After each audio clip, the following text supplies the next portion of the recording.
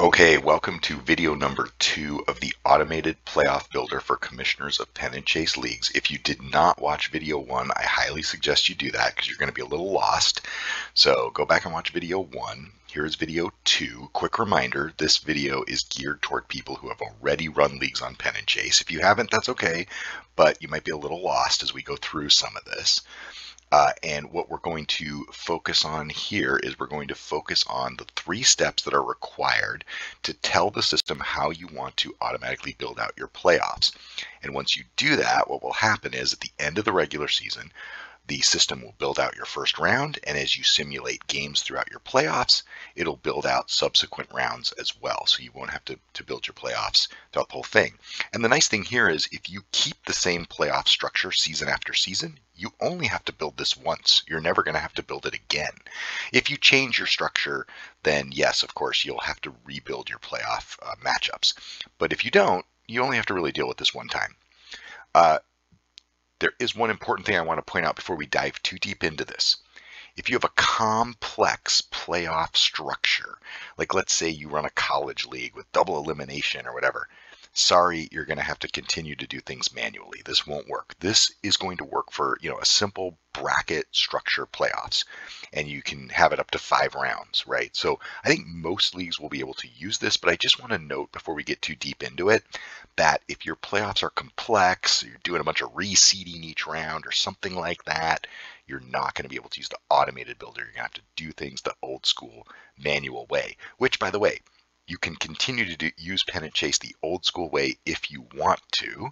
Okay, that still works, but this is an option to do things a lot more automated. Okay, so step 1 of the playoff builder. Now, the first thing you have to do is set this first drop down to yes. If this first drop down is set to no, nothing's going to work. The playoff builder will not actually trigger.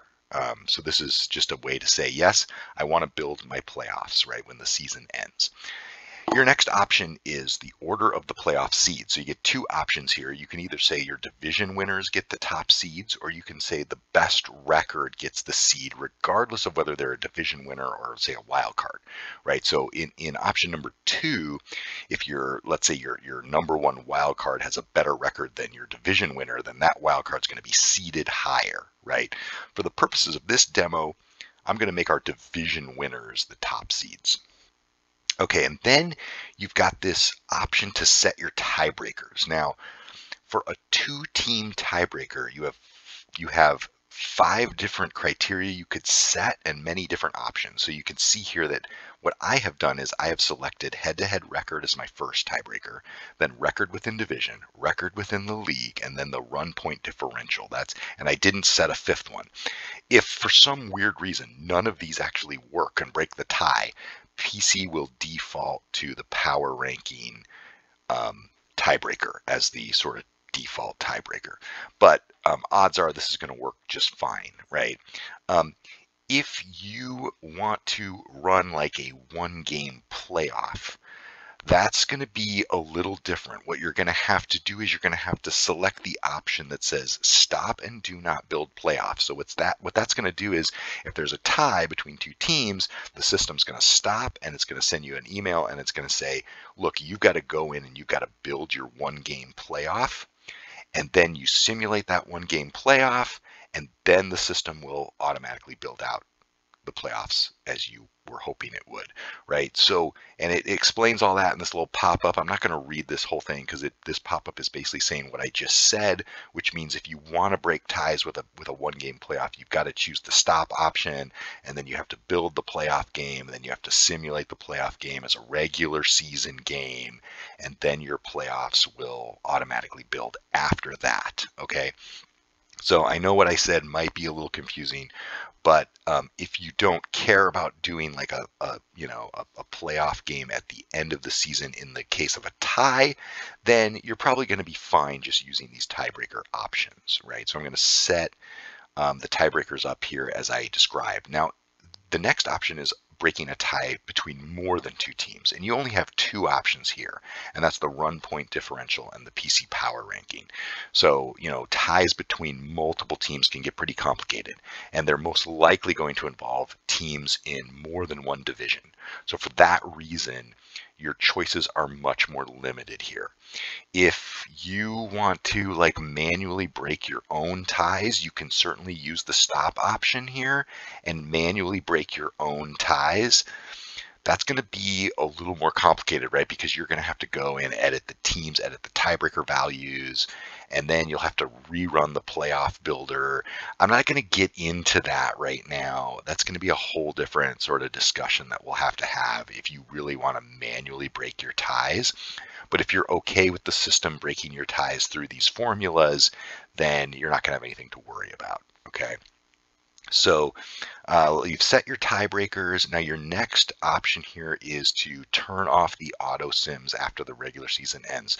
This one is hugely important, right? Because so many commissioners forget to turn off auto sims at the end of the regular season. So, and what happens when you do that?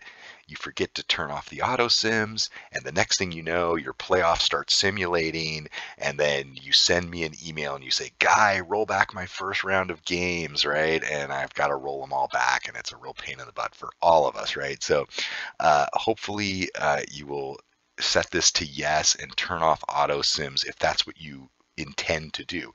If you have a league that just, is on, autopilot and everyone's really active and you don't want to pause anything, you just want to go right into the playoffs and start simulating right away. You want to go take a vacation in Hawaii and have the system completely simulate your playoffs while you just sit on the beach. You could totally do that, right? But most leagues are going to want to pause the auto sims so that the commissioner can check and make sure everything looks okay and that the owners are prepared for the postseason. If you do that, once your first round of games, your first games simulate in the postseason, you can go back to change league settings and turn the auto sims back on, and you'll be fine, right? But you probably want to pause the auto sims when the regular season ends, and you can do that here. Okay, the last section here on this is the days off that are involved in the postseason. So you got a selection here for days off before the postseason actually starts. And then you've got days off between each round of the postseason. And then you've got days off before your final championship round. And all those can be different values if you want them to be. Just note that you have to set a value for days off before the championship if you want days off before your championship. This is a specific drop down that you have to pick a value for the championship round. Otherwise, you won't have any days off before your championship. All right, so all this looks good. And again, I apologize that the screen recorder can't show you the actual values of the dropdown unless I select it. But I think you get the point here. These are pretty straightforward. So I'm going to save and proceed. And now what that takes me to is step 2. Now, step 2 is all about just telling the system which teams are going to be in the playoffs, who are your playoff entrants. And these are basically your division winners and your wildcard teams, right? So I'm going to click this just to show you the way my league is currently set up. Now, I have an unorthodox league for the purposes of this demo, because I just want to show you how this works. And you can see that I've got an American League and a National League. I've got 2 wild card spots in the American League, but only 1 in the National League. I'm just showing you that you can have a lot of flexibility here. And also I'm going to show you, because my National League is very small, right? Just 3 teams, and then I've got a holding team in a division that I'm not going to use. And I'm going to show you how you can exclude this team from the playoffs. Okay, so because a lot of leagues use holding teams to like hold their rookie classes or things like that. So if you have a holding team in a division you don't want to be in the playoffs, you can still do that. All right, so I've got my division to exclude, and I'm going to select that National League not used because that's where my holding team is in. So I want to make sure that I click that. Again, if you don't have a holding team, then you don't have to exclude any divisions. And I'm going to click the Build My Playoff Entrance button. All right, I am now on to step 3. Now, before I get into step 3, I am going to go back to step 2, and I'm going to show you what happened here. So you can see now step 2 looks a little different. Step 2 now has my playoff entrants listed, and you can see it's got my East winner in the American League, Central, West, my 2 American League wild cards, and my National League Central winner, because I only had 1 division in the National League, and my National League wild card winner. That all looks correct, and it excluded the division I wanted it to exclude, so everything there worked good. Okay, you'll notice this page looks different, right? And what's different now is this big warning that says you've already saved your playoff entrance. The above button deletes and rebuilds your playoff entrance slots. If you're actively in the playoffs or if you created playoff matchups with these entrants, you probably don't want to click this button, right? So this is going to rebuild your entrance and delete any matchups you've created. So if you don't want to do that, if you don't want to rebuild all your matchups, don't click this button again. Just proceed to the matchup page. So I just want to call that out.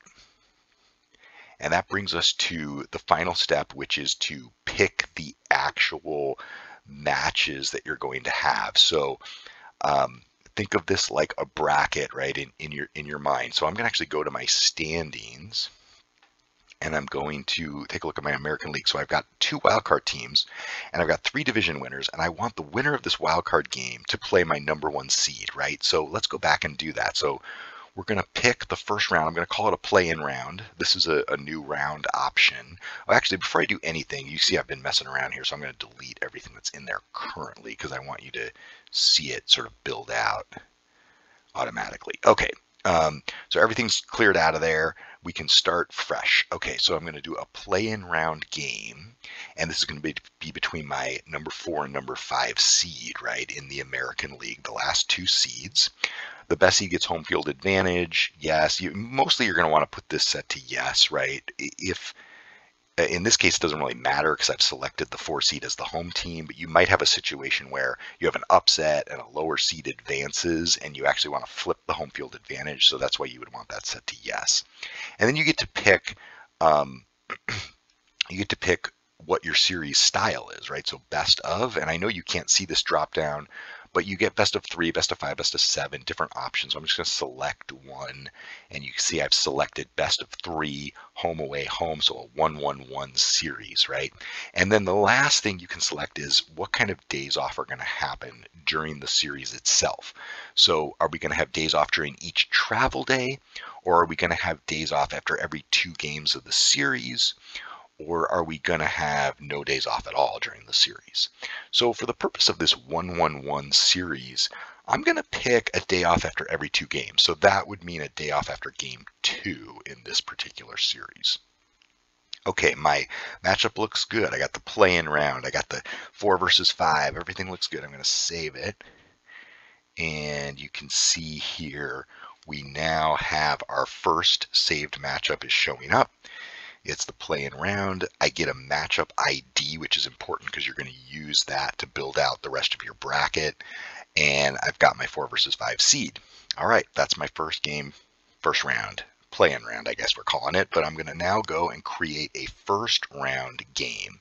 Now this will be my #1 seed against my matchup winner of the PI round, and it's matchup 5-0 AFE2. There it is. So that looks correct. Best seed gets home field. Again, in this case, this value doesn't matter. You can leave it set to yes. It doesn't hurt anything.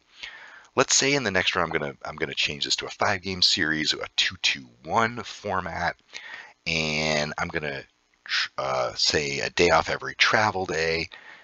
In this particular format, it's actually the same thing as every 2 days, but anyway, we'll just leave it. We'll leave it like that, and we'll save that. And so now you can see we've got our play-in round wildcard game. We've got our first round game between the 1 seed and the wildcard winner. And now we're going to build out our second first round game, which of course would be American League Seed 2 against American League Seed 3. And we'll do the same 5-game format just to keep it consistent, and save that. And now you see we've got a second first round game. Okay, now I'm ignoring the National League right now because I only have 2 National League playoff teams in this bizarre example I'm doing. So I'm going to save that for the semifinals. Let's build out round 2 which is now going to be the winner of my two. So you can see I'm picking the winner of my two first round games are going to play each other. And of course, here it's important to keep this best seed gets home field set to yes, because in the case of an upset, we might want to flip the home field, right? And then, well, let's say in this next, well, we'll keep it as a 5-game, but we'll switch to a 2-3 format for this round. And we'll say a day off after every 2 games. Or actually, let's switch it to travel day just to give 1 day off here in this series, and we'll save that. Okay, so now we've got this built out all the way up to our American League Championship winner. And I'm now going to add my National League Championship because there's only 2 games. You could do your National League Championship technically here in any round, right?